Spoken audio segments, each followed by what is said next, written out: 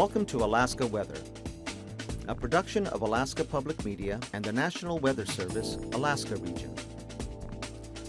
Produced and broadcast daily from the studios of KAKM, Alaska Weather provides complete forecasts, public, marine, and aviation for all of Alaska. Alaska Weather is made possible by the following sponsors. Indie Alaska is an innovative weekly web series capturing the diverse and colorful lifestyle of Alaskans. Real stories of everyday Alaskans at work and play. Supported in part by Alyeska Pipeline Service Company.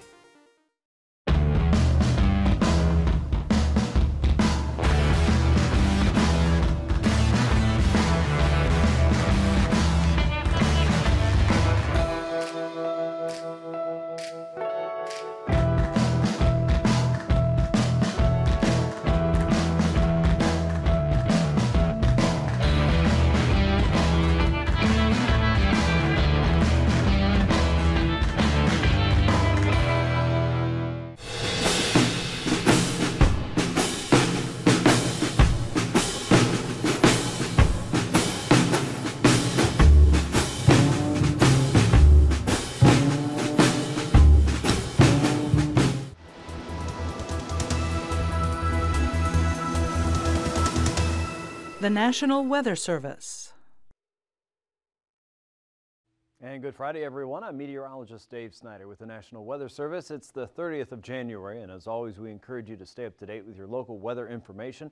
Current conditions as well as forecast information is always online at weather.gov/Alaska. You can get to the same place by going to arh.noaa.gov. Give us a call on the weather info line at 800-472-0391, and you can keep track of your Alaska weather on social media all day long. The websites are conditioned to behave better with your mobile device if you're out in the bush, or if you like to find information on Facebook during the day. There's forecast information, sometimes some climate information on NWS Alaska for Facebook. Fairbanks will share their morning cold temperatures with you from NWS Fairbanks on the twitter.com box.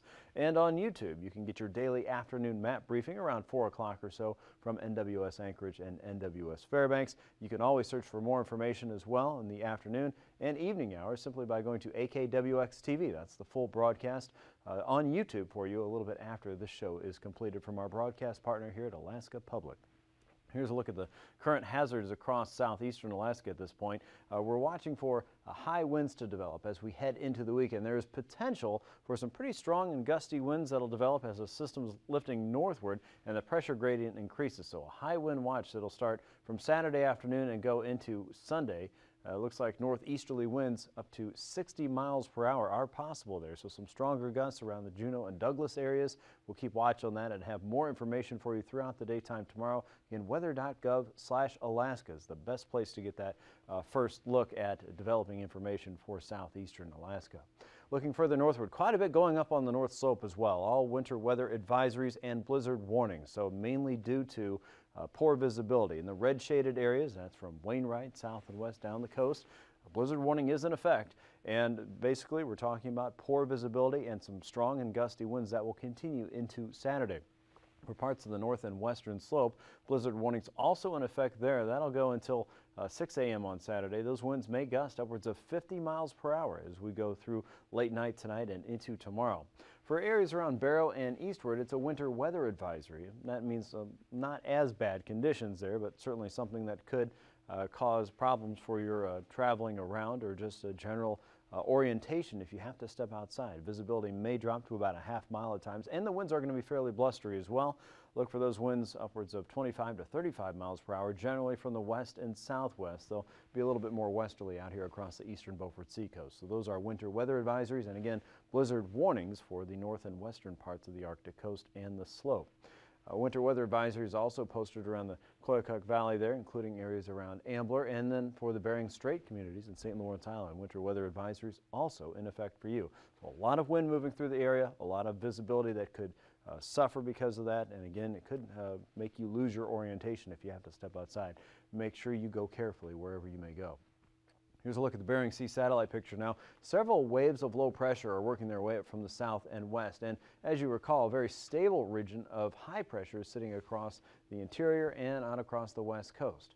So what's happening? Well, high pressure is starting to lose some ground and its control with these storm systems moving up from the west and southwest. As that happens, that very stable zone is starting to shift a little bit more to the east. So the weather pattern for all of mainland Alaska is beginning to shift as well.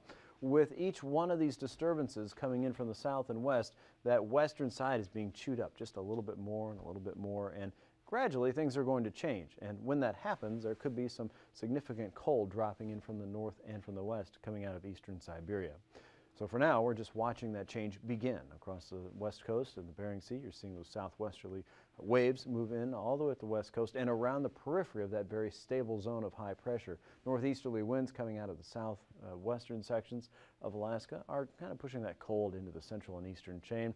But we're getting more of that southerly draw. That means more moisture from warmer areas in the Pacific, and eventually, again, an erosion of that very stable area of cold weather across the interior. What does that look like over the mainland of Alaska? Well, you can see those clouds starting to move their way back into northwestern Alaska, building into the Brooks Range. And remember, high pressure stretches from northwestern parts of Canada all the way through the interior and really out into the northern Bering Sea. On the south side of that, we're also seeing kind of encroaching weather systems. This wave of high clouds that we see on the southern side of our satellite picture here is really attached to a much stronger system, and one that will continue to strengthen as we go through the weekend. In fact, northeasterly winds should start to pick up for the Alaska Peninsula and the eastern chain as we head into the weekend. We'll start to see a little more precipitation there as well. So watch for more and more cloud cover as we look toward Kodiak Island, Sandpoint, Unalaska, Dutch Harbor, Nikiski, Nikolsky, and as we get into Saturday and Sunday, those winds are going to come up. We're also watching for the winds to come up again across Juneau and the Douglas area as we get into the weekend. As that pressure gradient increases across southeast, you're going to get into some stronger northeasterly winds. And again, with the high wind watch, we're going to watch for those winds to start to pick up as we head into Saturday afternoon, probably reaching their maximum there Saturday night and Sunday morning. Some of that could reach upwards of 60 miles an hour. Today's weather map shows a low pressure system, a relatively weak system there around Haida Gwaii. It's got some colder air on the west side of it, warmer air is lifting northward, but all in all, not a whole lot of precipitation there at this point for southeastern Alaska. High pressure is entrenched across western Canada, 1,050 millibars. Aviators know that is that magic number where the altimeters don't work quite so well. Up across the northwest coast, enough warm air that there might be a little bit of a freezing precipitation there across the Chukchi Sea coast. Most likely that's a sensor being a little strange, but it's a little bit of wind, a little bit of snow, and a little bit of ice across the north slope there with high pressure pushing all the way out into the western Bering Sea. And then we have warm air surging northward once again on the western side of that very cold weather system. As we look into tonight, chances are it's going to be snow and blowing snow for some parts of the Brooks Range. Most areas on the south side of the western Brooks Range will be looking at a couple inches of accumulation. Ambler could be one of those places. High pressure east of Norton Sound at 1,043 millibars extends into the ridge into the western parts of Canada. And here comes the wind for southern sections of the Alaska Peninsula and probably some rain and snow showers there generally west of Kodiak Island. Notice these lines of constant pressure. The isobars are kind of getting squished together across southeastern Alaska as high pressure sits over central Yukon. And here comes the storm system lifting northward. We expect the winds to start to pick up as we head into Saturday for southeastern Alaska.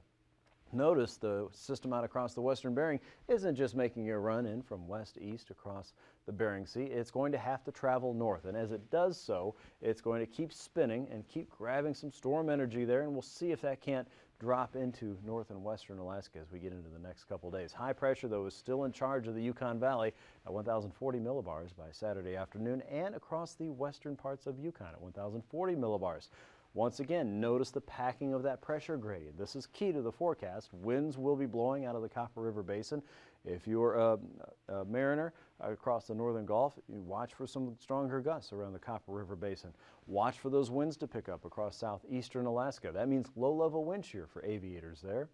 The storm system itself is still well to the south. The frontal boundary, though, starting to encroach across southwestern Alaska and the Alaska Peninsula. Once again, notice that pressure gradient tightening up across the peninsula and a chance for some light rain and snow across the central and eastern chain.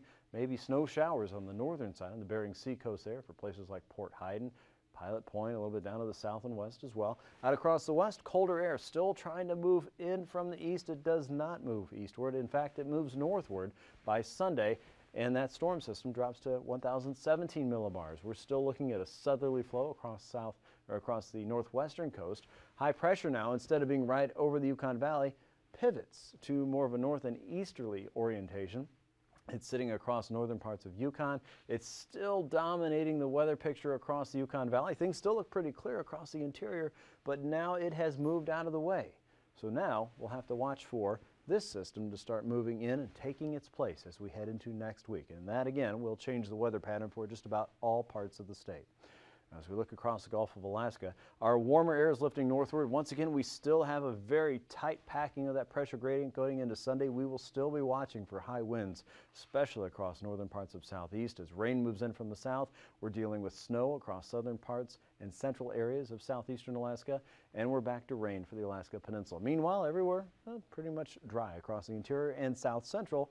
But the winds coming out of the Copper River Basin could be strong once again. So we'll be watching for wind events as we go into Saturday and Sunday across south central and southeastern Alaska in those locations that I mentioned. Now for temperatures, 30s and 40s for southeastern Alaska today. Single digits or below for southern Yukon, including Whitehorse. Talkeetna 22, Squetna only 5, 18 in Anchorage, 20s and 30s for Homer and Seward and Prince William Sound in the 20s, Valdez only 21. Copper River Basin around Golkana, just single digits for you today. 23 below in Fairbanks, 36 below in Eagle and Fort Yukon. Looking further northward, low to mid-teens across a good part of the Arctic coast. Barrow was up to 18 today, Kivalina 13, Kotzebue 4. Shishmaref was showing temperatures that were well below zero, about 15 to 20 below today. 13 above in Nome. Grayling was 6 below. McGrath was showing temperatures closer to zero, as you'll see here. And teens for most of King Salmon and looks like Dillingham. Kodiak Island closing in on 40 degrees late this afternoon, 20s and 30s for the Alaska Peninsula. The Pribilofs hovering around 30 degrees and mid-30s for the central and western chain. Overnight low temperatures are going to be awfully cold once again. 43 below around Fort Yukon, 29 below in Fairbanks, around the single digits, maybe even below for some parts of south central. Kodiak 36, southeast in the 20s and 30s. The chain also looking at temperatures in the 30s tonight. Nome looking at 1 above, Barrow 8 below, so still cold up there, but things are changing. Up to 0 tomorrow. Kotzebue Sound in the teens and 20s, Nome back to 21, southwestern Alaska in the single digits and low teens. 30s and 40s for the peninsula with those southeasterly winds starting to pick up, 41 in Kodiak. Look at Northway and Eagle, looking at temps from 5 to 10 below. South Central in the 20s and southeast in the 30s and 40s. On to flying weather now. NBFR conditions expected for the eastern coast with blizzard conditions subsiding in the north and west. We may still have some blowing snow across the Beaufort Seacoast and around AKwx Pass with a southwesterly flow developing. Don't be surprised to see NBFR, maybe even IFR if snow showers develop. Look for NBFR across parts of the Gulf and Haida Gwaii and out across the western Bering Sea. Here are your past conditions. Again, I'm going to keep an eye out for some IFR, most likely NBFR, though, with snow showers in the region and that southwesterly flow blowing through Adigan and AKwx Pass. Lake Clark and Merrill Pass and Rainy Pass and Windy Pass should all be VFR tomorrow with high pressure in charge. VFR in Isabel and Mentasta Pass, and we expect Tenita Pass to be visual flight rule. Porter's Pass looks okay. You might run into some low-level wind shear, though, if you're making your way across the Prince William Sound region, though. And Chilkoot and White Pass also start to watch for low-level wind shear as you head into southeastern Alaska. Warmer air is building into the eastern Gulf. Look at these freezing levels all the way up to 2, 4, 6, even 8,000 feet there across the eastern Gulf. And we have a pocket of warmer air across the Yukon-Kuskokwim Delta and west of Nunivak Island as high as 4,000 feet. Icing potential above 2,000 feet should be expected across the Brooks Range. Some of that peaks out across the western range. Occasional moderate is possible there, and along the frontal boundary in the Gulf above 3,000 feet. A lot of that stays just south of Kodiak and just south of the Shumagon Islands and mainly just south and west of Haida Gwaii. So most areas around the Gulf Coast not impacted just yet. The jet stream shows our controlling ridge of high pressure here, but it's starting to be undercut by a southern storm and also by a wave coming out of eastern Siberia. So it's going to be interesting to see how this develops in the coming week. High pressure across the Bering Sea, though, is still controlling our weather pattern, really, with that strong northwesterly flow in the north and that blowing offshore there from the west coast and out across the Alaska Peninsula with 50-knot winds there. At 9,000 feet, high pressure is clearly seen just south of the Bering Strait. You can see your stronger winds ramping up on the south and western side with 40-knot winds there, and also our west and northwesterly flow in charge of the interior. A 30-knot wind there around Eagle and Northway. More of an east to westerly flow across the Gulf that really starts to pick up around the Alaska Peninsula and just west of Kodiak, and a south and easterly flow coming into southeastern Alaska. It settles down just a bit around 3,000 feet, 10 to 35 knots there. Generally light winds at this level across the interior, and then those winds pick up once again, especially south of the chain and the Alaska Peninsula, up to 50, even 60 knots there. So don't be surprised if we have some turbulence in that region, and of course we do. Light to isolated moderate, maybe even occasional moderate south of that. Probably starting to see some low-level wind shear reaching up to isolated moderate around Kodiak Island and the Alaska Peninsula, and easily some occasional moderate developing across the central and eastern part of southeast Alaska tomorrow. Maybe reaching isolated severe if those winds actually become the real deal as we get into Saturday afternoon, Saturday night, and then Sunday morning. So aviators, keep your eyes on southeast, especially northern parts of southeast with the wind situation developing there. Turbulence also expected with poor visibility out across the eastern Beaufort Seacoast continuing through tomorrow. That's a look at your aviation forecast. I'll be back in just a few minutes with the rest of your marine weather. Stay tuned.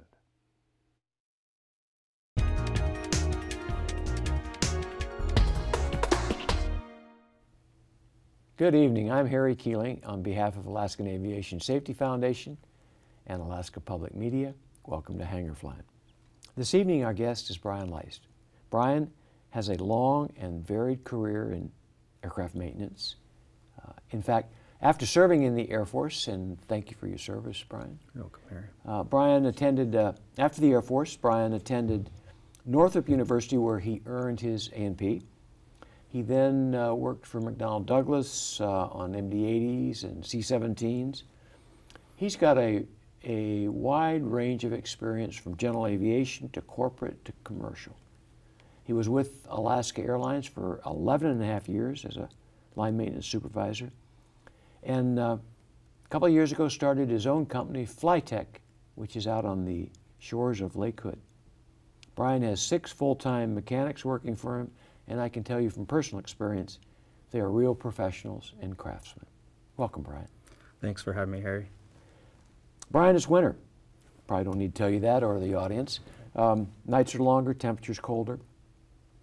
And our viewers around the state, pilots, mechanics, aircraft owners, aviation enthusiasts are flying in winter. And there's some considerations that I'd like you to talk about. So, what kind of recommendation you have on taking care of your airplane in the wintertime and winter flying and whatnot? Well, just like us, they like to be warm, so the best thing you can do is keep them warm. If you don't have the luxury of having a hangar or the ability to put one in a hangar, at least get an engine blanket, cover it up, get wing covers, cover your tail feathers, and if possible, the whole fuselage. They make covers for everything nowadays. So, hangar it if you can. And I think the advantage to that are obvious. But what if you can't hangar it, or what if you're going out to your cabin or something? Obviously, you don't have a hangar out there. Talk a little bit about preheating. Okay, if you don't have electricity, there are certain heating devices such as the Red Dragon that have their own fuel source that you can use. You've got to stay close to those. You don't want to walk away from something like that, but they'll get your engine warm enough for you to start the engine without any damage. Again, keep all your the inlets covered up. You can put your engine blanket on and keep as much heat in there as you possibly can, and then watch your temperatures as they rise. So you and I were talking about the precaution. I mean, I've got a Red Dragon, but the air that comes out is pretty hot, and you want to be careful, don't you? Sure, you've got to watch out for all your pieces and parts that are inside the engine compartment, your wiring. You don't want to aim it directly at your wiring. You don't want to melt any shielding or any plastics that could otherwise melt. So that's a caution. You want it hot, but not too hot. And the other alternative, of course, is if you have power. Talk a little bit about the Tannis and some of the other options there. Yeah, the two main ones that we see here in Alaska are the Rife preheat systems and the Tannis. They both have their advantages and disadvantages. The Rife has, they have band clamps that go around each cylinder. You can go so far as to put a pad on your oil cooler, your oil pan. You can boost the amperage up twice, so it heats up twice as fast. The Rife is more or less the pads that go on your oil cooler. There's also the opportunity to purchase an item that's a remote control system that you can call from your cell phone and start these units up from long distance. And Really? that's becoming pretty popular these days. Wow. So I guess the secret is the oil, isn't it? I mean, the viscosity of the oil, the temperature of the oil, and if you don't have an oil temperature indication, which you can with some of these engine gauges, but I've always heard that when you pull the dipstick out, if the oil looks like it's warm and it flows reasonably smoothly, that's one good indication of the success of your preheating. Is that true? Absolutely. Yeah, when you pull the dipstick out, if it looks like clean oil and it runs off smoothly like water, that's what you're looking for. Okay. You know what? I want to get you on again next time, but I've got about 1 minute. I want to ask you one quick question. What about any thoughts on intake baffles, some of these winterization kits? Sure. We see a variety of winterization kits. They're sold by different companies, but in the wintertime you want to try to control that airflow inside. When we get sub-zero temperatures, you get that cold air on the cylinders that can cause some serious problems. But they're bafflings that can go over those intakes and kind of control that temperature. And it's kind of an experimental thing. Some people will block half of them, and depending on how your engine's running and the temperatures you're flying in, it's all about monitoring, what you're seeing on your gauges and how much you need to block off. And it's fair to say that you got to be careful because you want to take them off. And I think with my 185, the recommendation is take them off when it gets to be 20 degrees. Right. Yeah. Brian, I'm going to get you back on, and Okay. got some good ideas, and I want you to share them with the audience. So, ladies and gentlemen, until next time, fly safe.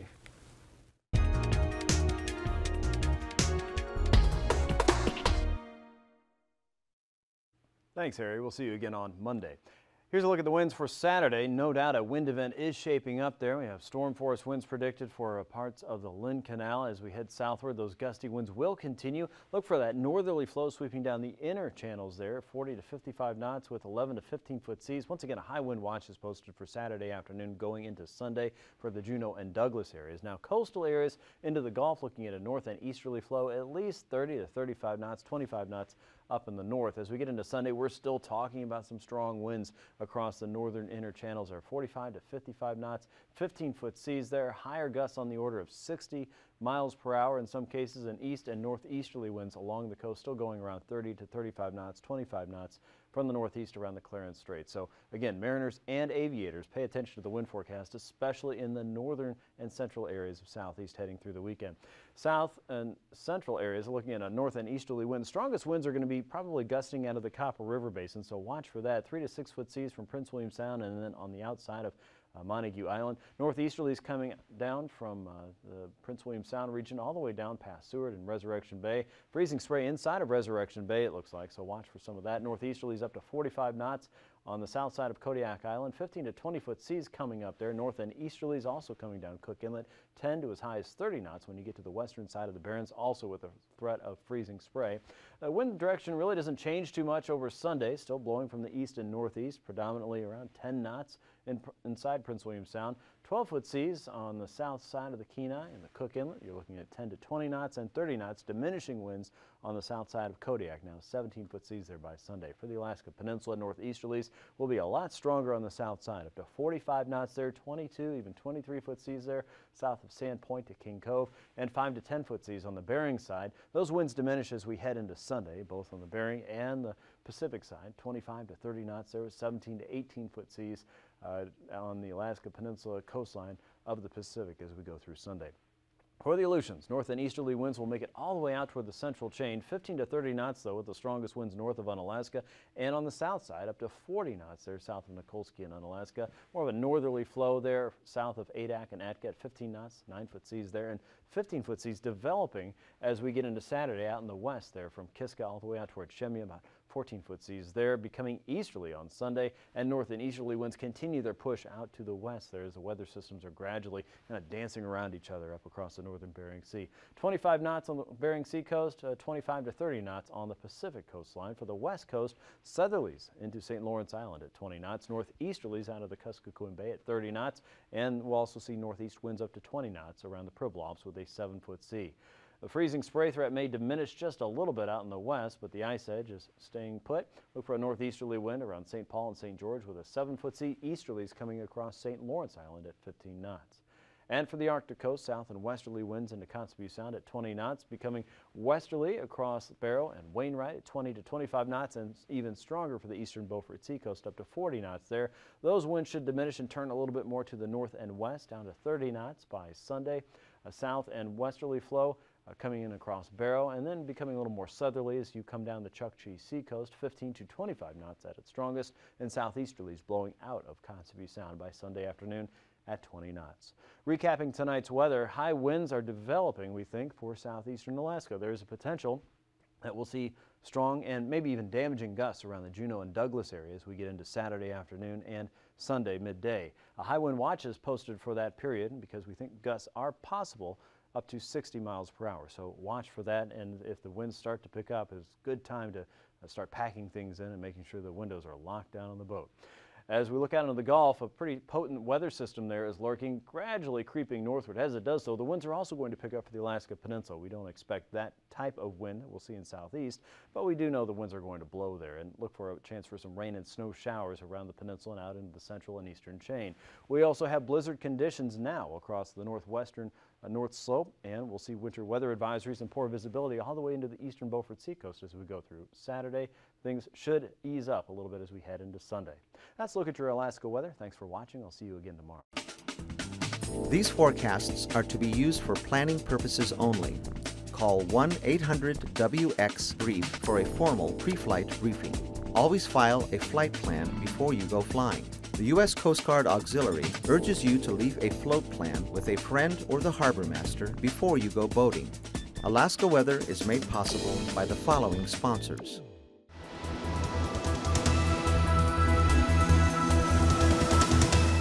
The National Weather Service.